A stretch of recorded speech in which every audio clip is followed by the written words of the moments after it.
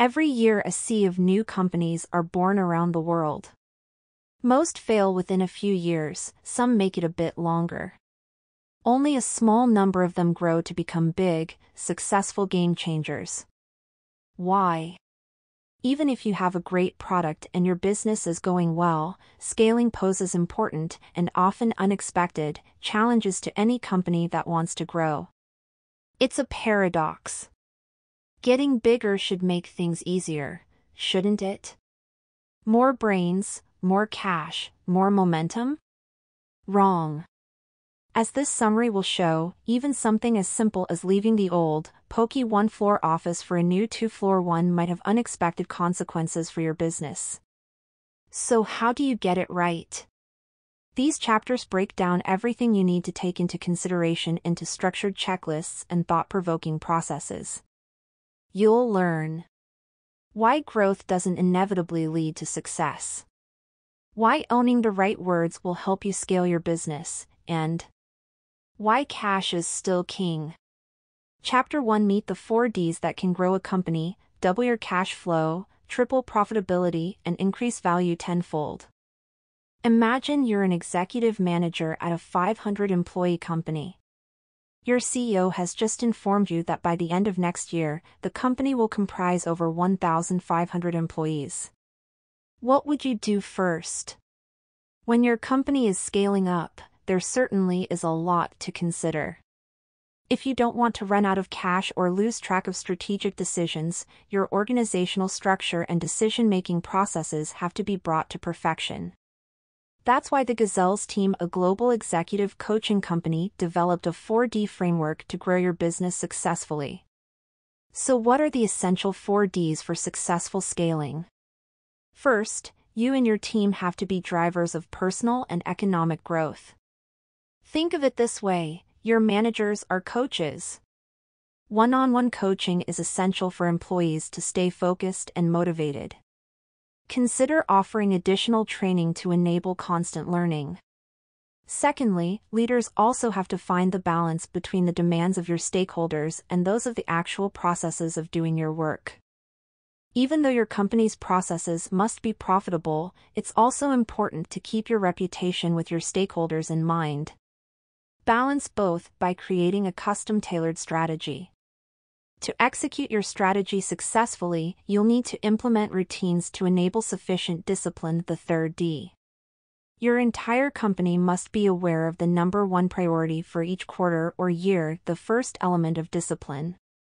With a defined target in mind, you'll be able to prioritize effectively. Another aspect of discipline is a regular meeting routine, complemented with constant data review. This way, you'll be able to detect problems immediately and tackle them as quickly as possible. Finally, it's essential that you know which questions are the most pressing ones and start making decisions. When scaling up, a company should start by tackling the biggest issues first, then working through other problems in the same way you might fill out a Sudoku puzzle. Start where you can and proceed carefully. So the 4 Ds are drivers, demands, discipline, and decisions. Growth is very complex and there are loads of things to keep in mind. But don't despair. The following chapters offer a framework for dealing with the 4 major problem areas that are also opportunities to grow the 4 Ds: people, strategy, execution, and cash flows. Chapter 2: Companies must enhance their personnel management in tandem with their growth. Only 2 to 3% of all U.S. companies will become high-impact firms that last for over 25 years and contribute substantially to overall economic growth. Why do so few make it to this stage? It's all about people. The truth is that growth doesn't always lead to success in the long term. If the team, the strategy, and the organizational and physical infrastructure don't grow alongside each other, success simply won't last. This is called the growth paradox. You'd think that the larger a company gets and the more soundly its routine is established, the easier things get. The reality is that the more employees you have, the more it takes to organize them effectively. Consider a company that is expanding its team while also moving from a 1-floor office into a 2-floor office. If planners don't create room for communication spaces, such as a common kitchen or break room, it will be much harder for information to flow between employees. Communication is vital in any growing organization, so it's essential that you structure your teams and subteams to keep information flowing. If teams are too big, communication will be hindered. Instead, try breaking them up into subteams of 7 to 10 people. So if you're feeling stuck in your growth process, it's likely that your team structure and size isn't perfectly organized yet. But remember, growth doesn't happen overnight. If you want your success to be long-term, you'll have to view expansion as a long-term process too. Ask yourself, what do you want your organization to achieve within the next 25 years? It took Apple 25 years to grow to 9,600 employees in 2001, whereas today, 14 years later, the company employs more than 150,000 people. Chapter 3 makes sure that the right people are doing the right things and doing them correctly. No executive team could ever declare that everyone was responsible for marketing without something going wrong. We need clear responsibilities, otherwise nobody can be held accountable. And a lack of accountability is a surefire way to drive a business to collapse. In order to create accountability and make it visible, the author has developed the function accountability chart and process accountability chart. The face can be used to measure success and define who is responsible for what. To begin, you'll need to find out about your company's functions. Write them all down. Then, let each of your executive team members fill in who is responsible for each function and what key performance indicators, such as profit per project, for example, can be used to measure success. After creating this chart, consider which team members are responsible for more than one function, but perhaps don't have clear accountability. When the executive team of Purley Fullerton filled in the chart, they recognized that there were 6 people in the room but only 3 on the chart. It was clear that founders needed to delegate tasks more specifically. The processes that drive the business and the people who are responsible for them should also be specified. Enter the PACE. To use a PACE, first identify the key processes of your firm, such as recruitment or product development. Give one person oversight for each process. Next, outline which KPIs such as time, quality, and cost measure the process. Next, describe how you'd like to improve each process, perhaps by making it faster or more cost-effective. Finally, map who is involved in each process at each of its critical steps. Chapter 4. Start motivating and make the switch from managing to coaching. It's said that a single excellent employee can replace 3 good ones. So invest in all of your people to grow them. Start by replacing the word manager with coach. The people analytics team at Google discovered that personal coaching was the most important factor in great management. This is because managing a team isn't just about delegating tasks and supervising processes, it's also about leading a team and inspiring its members to grow and improve. One way you can encourage your team members to boost their strengths and learn from their weaknesses is through training. In fact, it's worth spending an additional 2 to 3% of your payroll on training. Your team will reward you with higher productivity and loyalty. The Container Store pays salespeople 50 to 100% more than the industry average. Within the first year, salespeople also get 263 hours of training. You should also strive to make your team's job easier by listening to them. Regular meetings allow team members to discuss what motivates them, what doesn't, what could make their job easier, and what resources they need. Even the smallest changes, like an additional break room or a different email provider, can make a significant difference. Finally, be sure to set clear expectations. Tell your employees what their top priority should be, but let them find out how to achieve it on their own.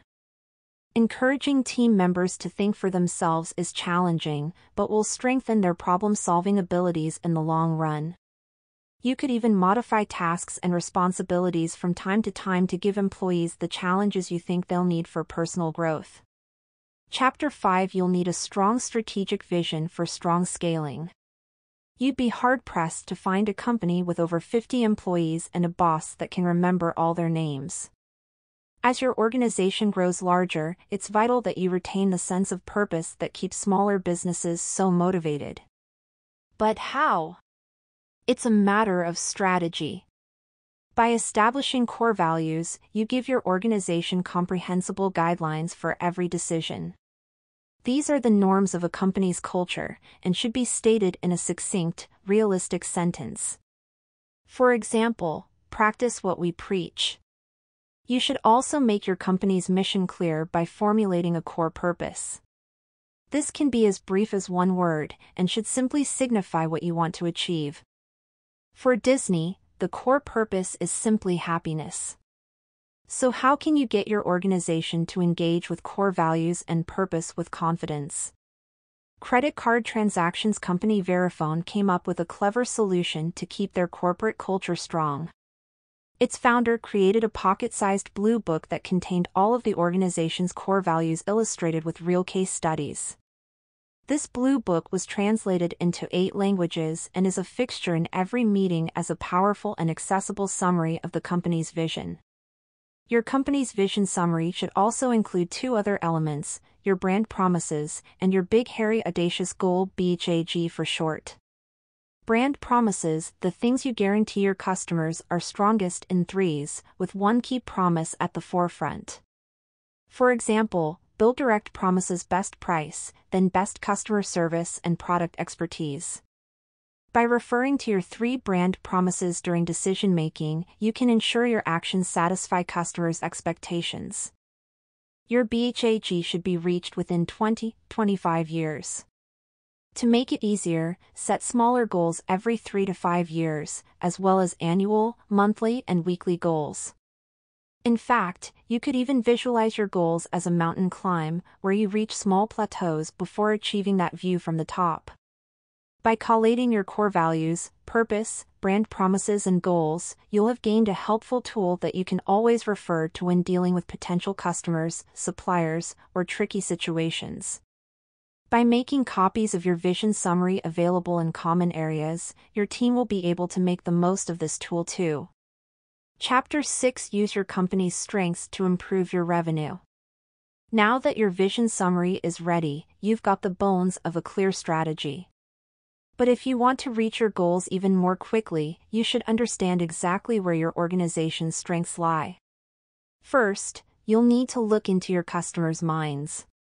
What do they think when they hear your company's name?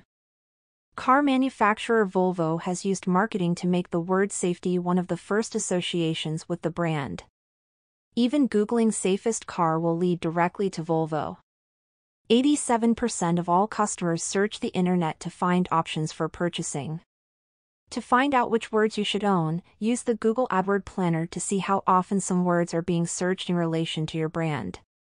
The next place to look for your strengths is your X factor. This is a small strategic detail that differentiates you from your competitors. By recognizing it, you can turn it into a competitive advantage to multiply your revenue. Take Outback Steakhouse. They recognize that most restaurant managers are constantly on the move to new jobs, so quality isn't stable. So they decided to create their own X factor. Outback Steakhouse created a new compensation for future managers who first had to invest $25,000 of their own money. For 3 years they were trained to run a restaurant and got a competitive wage. Following this, managers could run their own restaurant and, if they met certain milestone criteria after 2 years, were rewarded with a $100,000 bonus. By taking the time to create a calculated strategy, Outback Steakhouse created an X factor that made planning easier and boosted their product's quality, to give their customer experience an edge over competitors. Chapter 7: Design a strategic plan to keep everyone on the same page. The one-page strategic plan is a framework that will help your company visualize and achieve your goals. More than 40,000 companies use OPSPs to know if everything is running smoothly or not, and then to respond rapidly to new challenges. There are a number of questions you'll need to answer when designing your own OPSP. Who is responsible for each step? What is your number one priority for the next year? Which metrics can you use to track your progress toward it? Suppose your goal is to make HR more efficient. Actions could include hiring an additional HR manager or improving the onboarding process. Now, what's your critical number? Maybe reducing hiring and onboarding process time from 6 to 3 months? An execution checklist like the Rockefeller Habits Checklist is often extremely helpful. This list summarizes all important factors you'll need to keep an eye on, from the team is healthy and aligned to the company's plans and performances are visible to everyone. This way you'll be able to recognize any missteps or potential issues a whole lot faster. And your OPSP isn't just about goals. Rewards need to be clearly stated too. Think about it, working hard only makes sense when you know what you're working for. So why not make your annual, monthly, or weekly goals a fun challenge? You could dream up a theme to turn your goals into a game. For example, if your goal is to speed up processes, you could call the project the Fast and Furious. You could even design a scoreboard where the whole team can see their achievements and write down how they're going to celebrate. Chapter 8 Focus on executing your plan with a steady rhythm of meetings and reviews. Great firms are like great jazz bands. Even without a strict plan, they're able to work together with confidence. But, like members of a band, your team members should know their parts and practice together too. That's why meetings are so important. A steady meeting routine allows information to flow accurately and prevents communication barriers. To stay on top of current activities and issues, hold your team meetings daily or weekly. John D. Rockefeller met every day for lunch with his key people. Your executive managers should also participate in one day of learning every month and a bigger strategic meeting offsite in every quarter. Even spending just 5 minutes every day with your team could help solve small dilemmas much faster. In Managing Up, How to Forge an Effective Relationship with Those Above You, Roseanne Dodowski says that meetings needn't take up more than 10% of a standard work week for senior leaders and 5 to 7% for middle managers. However, the faster you're growing, the denser your meeting rhythm should be.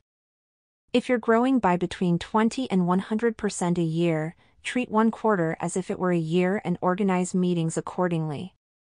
Another way to keep tabs consistently is by gathering data. Quantitative and qualitative data will strengthen your decision-making in every scenario. Additionally, ensure everyone in your company knows her KPIs and the team's critical number. Only then can they measure their daily performance. If data shows a gap between goals and performance, ask what the current barriers are and tackle them. Customer feedback is just as important as financial feedback. So don't forget to speak with your clients to see if they're facing problems with your team. The more closely you observe your data, the faster you can respond to difficulties. Chapter 9 A growing company needs the cash flow to feed it. We'd all like to save up for something big, but this is often made tricky as we don't know how much we need to spend each month. Financial statements are even neglected entirely by some firms, though funds are of course central to expansion. It's essential to understand how cash flows through your company and to have some cash reserves. In Great by Choice, Jim Collins and Morton T. Hansen revealed that outstanding companies have 3 to 10 times more cash in reserve than their more mediocre competitors. If you want to expand your cash reserves, take a look at your cash conversion cycle. This figure shows how long it takes until a dollar you invest comes back as turnover. Remember, the shorter, the better. Take Dell, who were going broke in the mid-1990s. It found out that its CCC was 63 days. That's simply too long. So Tom Meredith, the new CFO, worked to reduce it. Within just 10 years, the CCC had shrunk to 21 days. At this point, Dell finally grew faster and began producing cash instead of consuming. In 2013, founder Michael Dell finally had enough cash to privatize the company. To shorten your CCC, first break it down into 4 components: sales, delivery, billing, payment, and production inventory, and work separately on them. In each of these components, you'll find opportunities to shorten your cycle time, reduce typical mistakes, or improve the business model. For example, Benetton India found that they were spending too much on production costs, which in turn extended their CCC. To solve the problem, they improved their business model for finding cheaper suppliers by using software that allowed vendors and suppliers to bid on production contracts. Chapter 10: Calculate which small changes could take your cash flow to the next level. Perhaps you've looked at your CCC and seen that you need to improve your cash flow. Not to worry, it's just a matter of tweaking here and there. Examine your company's sectors and you'll find several financial levers that you can modify to boost your cash flow. It could be the price for your goods, your inventory, or accounts payable. But how do you know which levers are worth changing? With the power of the one, you can work out which factor can reduce costs in the most efficient way. In this method, you attempt to visualize how a 1% or 1-day change of each of your potential levers would affect your cash flow. For example, you could calculate the effect of reducing your operating costs by 1% or reducing stock days by 1 day. Then do the same for another lever, and so on. By comparing this information, you'll find the most financially efficient lever. Finally, present your plan for change in a formalized structure of KPIs and targets, and assign tasks and responsibilities clearly. Final summary: growth is complex, but with the right tools, your company can scale powerfully. By tracking existing processes and examining your cash flow, you can target what needs to be tweaked. With succinct long-term plans and clear vision summaries, you'll make your goals achievable, while motivational management and regular communication will keep your team on track. Actionable advice: keep communication flowing. Your company is scaling up, but you're facing communication hurdles and misunderstandings over priorities? Start building your meeting rhythm, beginning with a daily session of no longer than 15 minutes to allow your executive team to focus on day-to-day topics.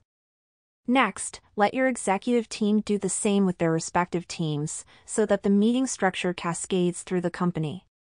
This will help your employees grasp short-term and long-term targets, and how to work toward them.